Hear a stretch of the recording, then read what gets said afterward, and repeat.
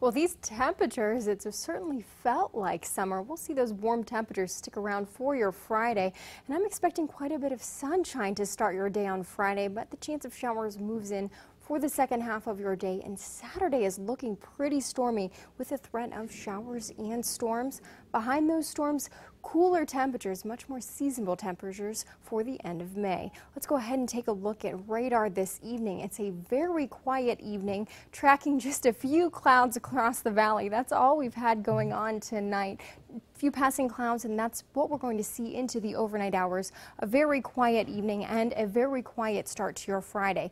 Now, what I am keeping my eye on, this is the valley's next storm system, and we're going to see this come to play Saturday afternoon and into Saturday evening. Keeping our eye on this, it could produce some stronger storms with some stronger wind gusts as we head into the late part of the day on Saturday. But for tonight, quiet, temperatures cooling off to the mid-50s and expecting sunshine for the start of your day on Friday. Temperatures in the lower to mid-60s when you head out the door tomorrow.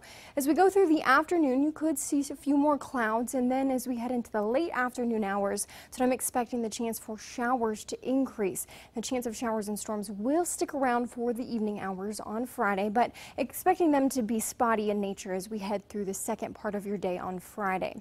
Now, Saturday morning, hopefully we'll see some sunshine for the first part of the day. Look at those temperatures. Temperatures already in the lower 70s for the start of your day on Saturday, and they'll just keep on climbing, expecting temperatures in the lower to mid 80s by the afternoon on Saturday. Here's a look at 3:30 in the afternoon. We'll start to see clouds increase as we go through the day, and the threat of showers and storms comes into play in the late afternoon and into the evening hours. Now, some of these storms could be stronger, producing lightning, gustier winds. I'll be in this weekend keeping an eye on those storms so you can be prepared for your Saturday. Now, some storms could linger for the first part of the day on Sunday, but expecting mostly cloudy skies for the second half of your Sunday. Temperatures still very warm in the lower, still upper 60s in Cortland, 66 in Salem, and a little bit cooler in Newton Falls at 60 degrees, just falling a few more degrees as we head into the overnight hours. 57 degrees is our low this evening, partly cloudy skies, a very quiet night. Temperatures tomorrow are going to climb to the 80s again. It's going to be another humid day. Sunshine for the first part of your day.